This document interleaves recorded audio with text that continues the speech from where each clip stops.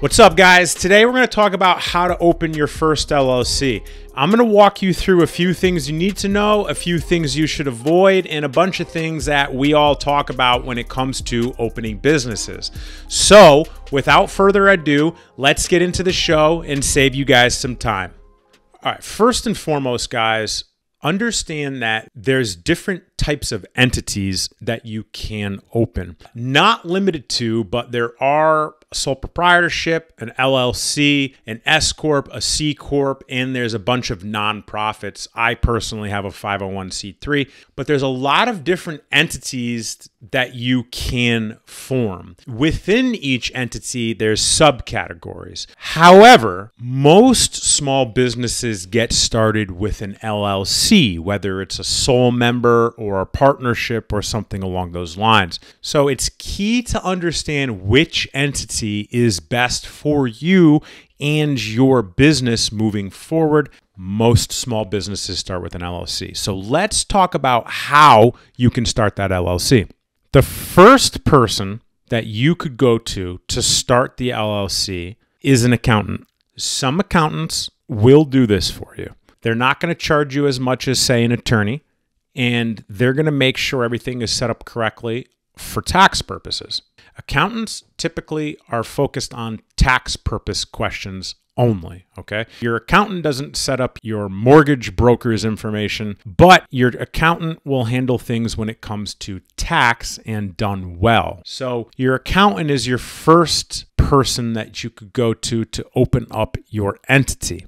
The second person that you could go to open up your entity would be an attorney. Now, it's not necessarily better to have an attorney or an accountant do it. An attorney is definitely going to cost you more money to do it, but an attorney's job is to make sure everything is done legally, as the accountant's job is primary focus is tax-wise. So the second person you could have, which isn't necessarily better than an accountant, is an attorney. Just know that if you have an attorney do it, you're probably going to pay them for an hour or two, maybe three, and that could quickly add up to $1,000 depending on the level of attorney that you are using. The third person, not necessarily better or worse, but the third person that you could have open your LLC is your business coach, if they offer these types of services. Some business coaches are very well versed in opening businesses and LLCs and will do it for you. Now, keep in mind, if you're working with a business coach, unless you have a agreement in place, a lot of business coaches command value at or greater than attorneys. So be cognizant of the fact. So if a business coach charges $600 an hour and they quote you that it's going to take them 2 hours, which it's not going to take 2 hours. It shouldn't take anyone 2 hours to open an LLC. If they say it's going to take 2 hours, it's going to cost you $1,200. The reality of the situation is, guys, it takes 10 minutes to open an LLC, maybe 15 if you're moving slow, but people will quote you what they feel it's going to take them. So with that said, a business coach can open a LLC for you. The last way for today's show you could do it, and what I highly recommend is, if you're in your first year of business, or it's your first business, or you're early on in the journey, just do it yourself. Do it yourself. And I know this sounds ridiculous, but use a website like LegalZoom or something similar. Those websites, including LegalZoom, are built to actually walk you through how to open an LLC, and it doesn't cost you a lot of money.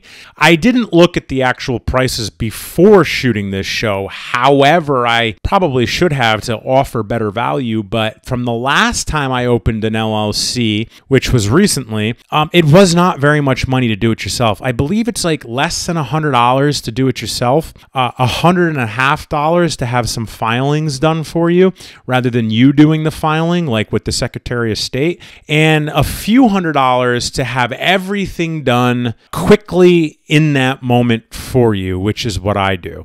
Or I think it was $300 or something along those lines. So it really comes down to what's best for you. You either have your accountant, your attorney, your business coach, or you do it yourself.